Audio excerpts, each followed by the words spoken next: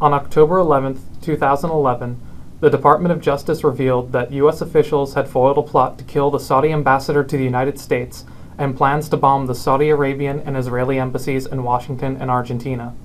Iran's Qods Force, the organization that oversees Iran's global terrorist activities and reports directly to Iran's Supreme Leader Ayatollah Ali Khamenei, planned and financed this initial attack.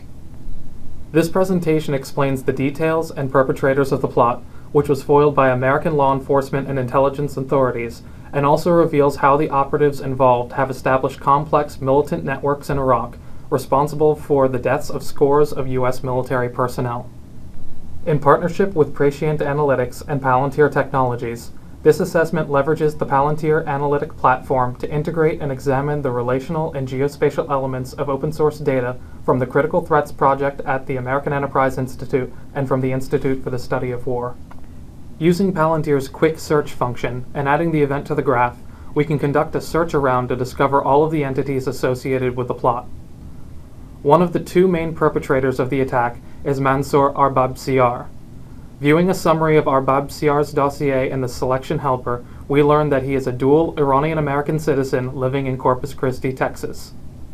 The selection helper also allows us to see all events related to Arbab-Siar. On September 29, 2011, he was arrested at Kennedy Airport in New York City.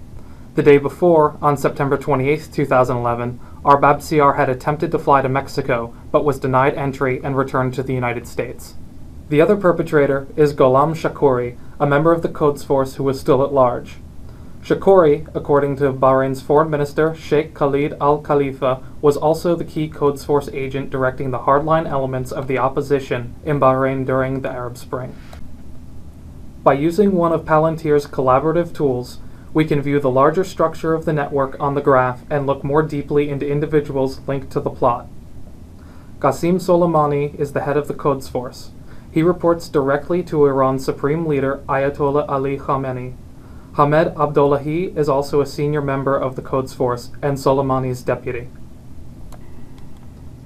Abdollahi oversees other Qods Force officials who were responsible for coordinating and planning the plot to assassinate the Saudi ambassador in Washington, D.C. Among them is Abdul Reza Shala'i, also known as Haji Youssef. Shala'i is the head of the Department of External Special Operations within the Qods Force.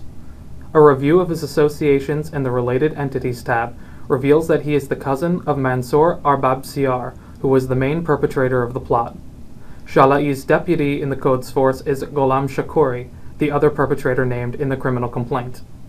The plot began in the early spring of 2011 when Shala'i approached his cousin to kidnap the Saudi ambassador to the U.S., Adel al-Jubair. Arbab-Siar told Shala'i that he had contacts in the United States and Mexico, some of whom he believed to be narcotics traffickers. By pulling the events linked to the assassination plot from the Object Explorer, a tool for top-down analysis, and using the timeline helper, we can highlight critical events on the map. Arbab-Siar traveled from Texas to Mexico on May 24th to meet with a person he believed to be a member of the Mexican drug cartel. The supposed cartel member, known as CS1 in the Department of Justice complaint, was actually a DEA informant. Shortly after his meeting with CS1, Arbab-Siar traveled from Houston, Texas to Tehran. Adding our current view to the map as a reference, we can now analyze Arbab-Siar's activity in Iran. During his time in Iran, Arbab-Siar routinely met with Gholam Shakouri and Hamid Abdollahi. They discussed the details of the plot, which was given the codename Chevrolet, and aimed to use the drug cartel in Mexico to carry out the assassination. The Iranian official approved a $100,000 down payment for CS1. He also told Arbab-Siar that Qods Force commander Qasem Soleimani was aware of the plot, promising that he would meet him in the future. While it is not publicly known how long Arbab-Siar stayed in Iran, we can see that on June 23rd, Arbab-Siar arrived in Mexico after traveling internationally. Reading a note created by an analyst, Arbab-Siar met with CS1 and described to him the operations for CS1 and his associates, stating that the assassination of the Saudi ambassador was the main target before any other attack. At a meeting on July 14th, CS1 told Arbab-Siar he would need 4 men and a $1.5 million payment for the plot. Arbab-CR told CS1 that he would receive a $100,000 down payment transferred in installments to the account of CS1's choosing. 3 days later, on July 17th, the two men met again to discuss the plot. During the meeting, Arbab-CR said that the payment was not from his account, but that he had the Iranian government behind him. Using the flows helper to view the movement of funds between entities, we see that CS1 received two money transfers in early August. The first payment, of roughly $50,000, was wired by a foreign entity from a foreign bank account affiliated with the Qods force into an FBI undercover bank account on August 1st. The second payment was transferred on August 9th. 2 days later, CS1 confirmed that he had received the entire payment.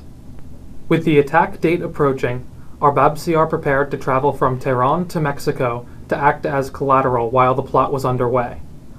Before his departure, Shakori asked Arbab-CR to call and confirm his safe arrival in Mexico. On September 28th, Mexican authorities denied Arbab-CR entrance into the country, and he was returned to New York's Kennedy Airport, where his flight had originated. Upon arrival in New York, Arbab-CR was arrested by U.S. federal agents who confiscated his return ticket to Iran, scheduled for October.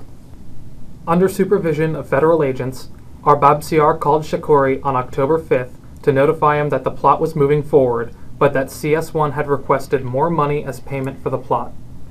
This request was initially rejected, but in a call 2 days later, Shakori said that he would seek approval from his superiors for an additional $100,000 payment. Opening the media file directly from the selection helper, we can watch a clip of U.S. Attorney General Eric Holder and FBI Director Robert Mueller publicly revealing the details of the plot in a press conference on October 11th.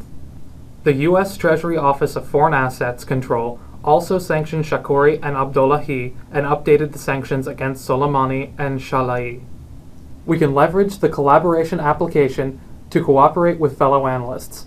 Here, we see a message with the documents in which Shala'i has been sanctioned for his involvement in a January 20th, 2007 attack against U.S. soldiers in Karbala, Iraq. On January 20th, 2007, gunmen with, quote, American-looking uniforms, vehicles, and identification cards, end quote, successfully entered the Karbala Provincial Joint Coordination Center, known as the PJCC, and launched an attack on U.S. and Iraqi officials who were holding a meeting.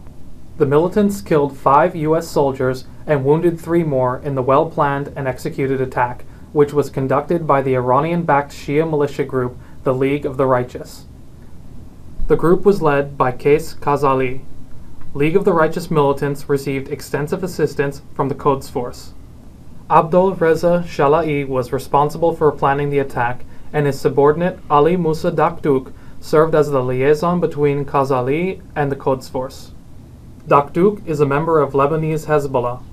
He joined the group in 1983 and since that time has held a number of senior leadership positions, including commanding a Hezbollah Special Operations Unit and coordinating security for Hezbollah Secretary General Hassan Nasrallah.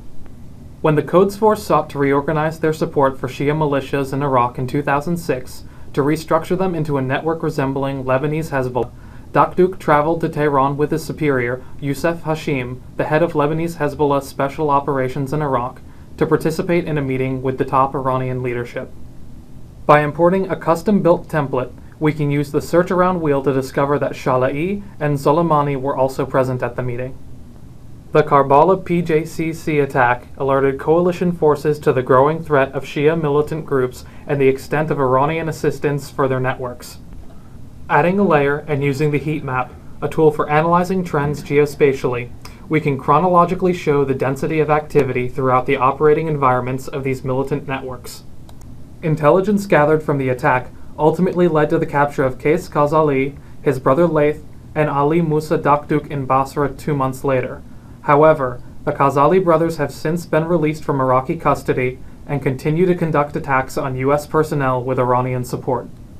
To assist enforcement and intelligence authorities in monitoring developments relating to the Khazali brothers' activities, we can create a persistent search feed in their dossiers in order to receive new information as it is entered into Palantir. While Qods Force-sponsored militants have attacked United States personnel in Iraq for years, the recent plot to kill the Saudi ambassador in the United States is the first known attempt to launch an attack on U.S. soil. The plot marked the launch of an Iranian campaign of attacks in North and South America, reportedly including follow-on attacks against Saudi and Israeli embassies. According to the U.S. Treasury Department, Qods Force officials established a multi-million-dollar fund for financing such operations. This campaign underscores the growing ambitions of the Qods Force and marks an escalation of the Iranian regime's war against the United States, Israel, and Saudi Arabia. To learn more about Palantir's powerful analytic platform, please visit www.palantir.com and explore the analysis blog. To view additional demonstrations produced by Praescient Analytics, please visit www.praescientanalytics.com. For more information on the Institute for the Study of War and to download their reports on Iraq, Afghanistan, and Libya, please visit www.understandingwar.org. To understand the challenges across Pakistan, Yemen, and Somalia, in addition to Iran, and learn more about the Critical Threats Project at the American Enterprise Institute, please visit www.criticalthreats.org.